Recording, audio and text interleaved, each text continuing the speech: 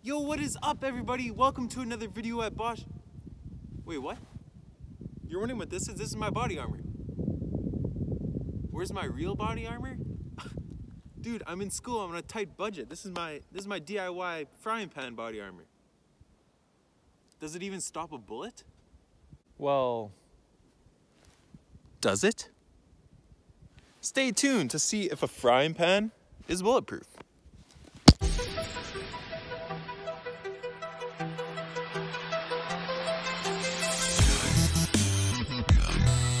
Yo, what is up, everybody? Welcome to another video at Boschman Tactics. Thanks for joining us. Today, we're gonna be seeing how bulletproof a frying pan is. And if it is, then I was just thinking it might make decent body armor. It covers all your vitals. It has a good circumference for that. And it'd be really easy to tape up in the case of a code red. So we're gonna fire some good old-fashioned guns at these bad boys and we're gonna see what happens. Thanks for joining us. Stay tuned. All right, guys, we're gonna start nice and small with the 22 LR. See how these frying pans hold up.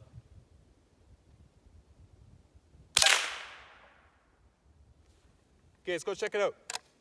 I'm not too sure about this. I know the 22 is a tiny round, but these frying pans are just steel frying pans, so I don't think they're too strong. All right, so that was our shot entrance and we went straight through.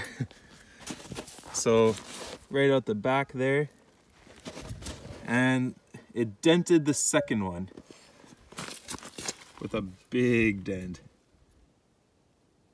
Really big dent coming out the back. So we'll move it up to the 22 Magnum and see how many frying pans that goes through.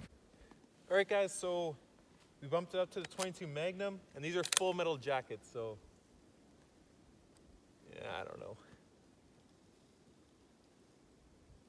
I'll try and go dead center.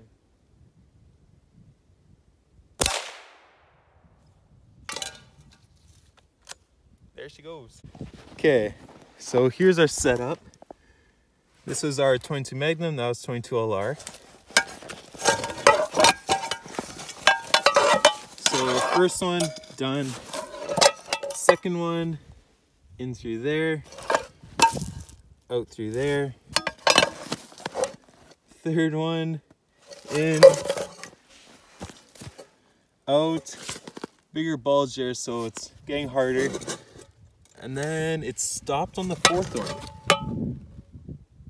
No exit on this side, just a bump right there, as you can see right there. So it stopped on that fourth one.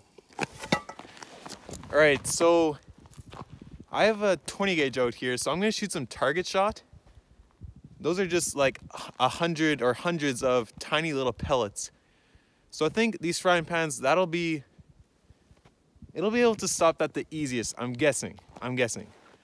So we're gonna take a shot with those and we're gonna see what happens. All right, guys, this is round 3 and we're gonna be shooting with 7.5 shot 20 gauge. I'm pretty sure it'll stop it, but let's try it out just in case.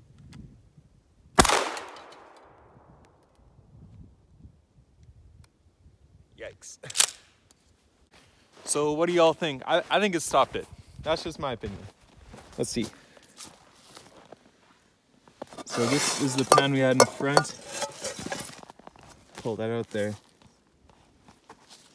So, like I said, we just have like hundreds of little BBs in here. And they all did, it just peppers that thing. So it's all tiny little dents. You can actually feel the indent. It's tough to see, but overall it stopped it, which is good. If that went through, then I would say these frying pans are wicked weak and trash. So we have a slug and 4 frying pans. So let's let her rip. All right, guys, so we have our 65 caliber 20 gauge slug locked and loaded against these 4 frying pans. Let's see what happens. I'm excited to see how many it goes through.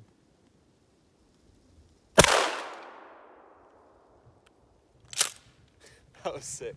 All right, so that was a 20 gauge slug versus 4 frying pans. Let's see what happened. So first one, straight through,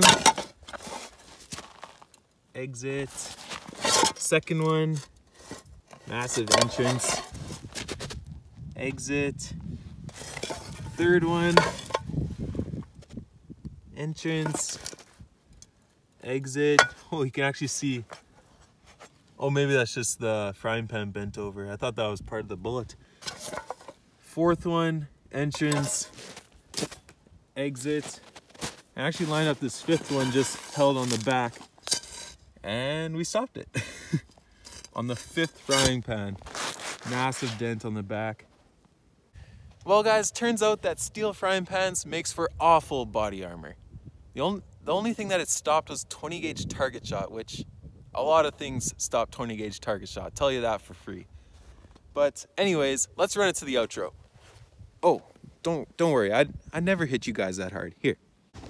Well guys, thanks so much for joining me at the range of Boschman tactics and shooting up this crappy homemade body armor. That didn't work at all. I'm sorry. It just did not work. That's why it's a short video. I hope you guys still enjoyed it. Just, if you're curious like I am about these stupid things, just to see what happens.